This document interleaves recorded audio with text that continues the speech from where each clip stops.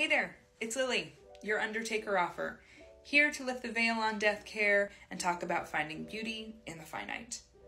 One thing I get asked a lot is what's the difference between a funeral director, a mortician, and an undertaker?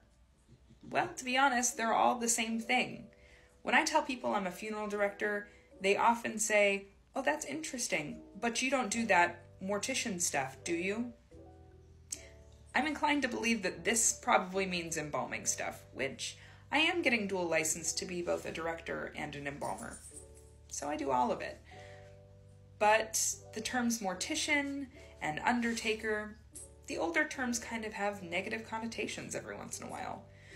Usually when someone says mortician or undertaker, one of two things comes to mind.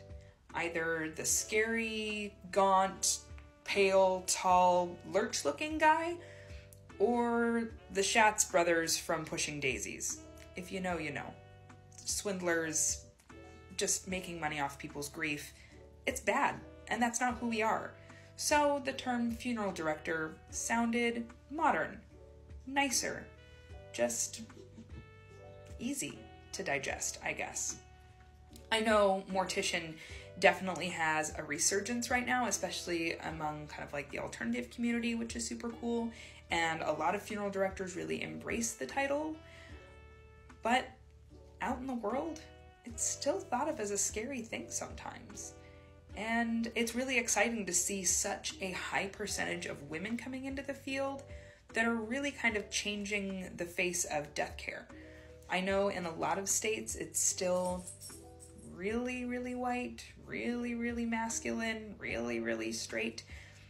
But here in Oregon, I'm seeing a lot of women, a lot of queers, and we're really trying to take care of each other and making a community again, which is really neat. I feel like that's something that funeral directors have always done, is that they care for community.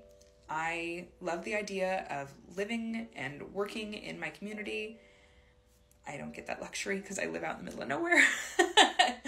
But I get to work with so many different people too.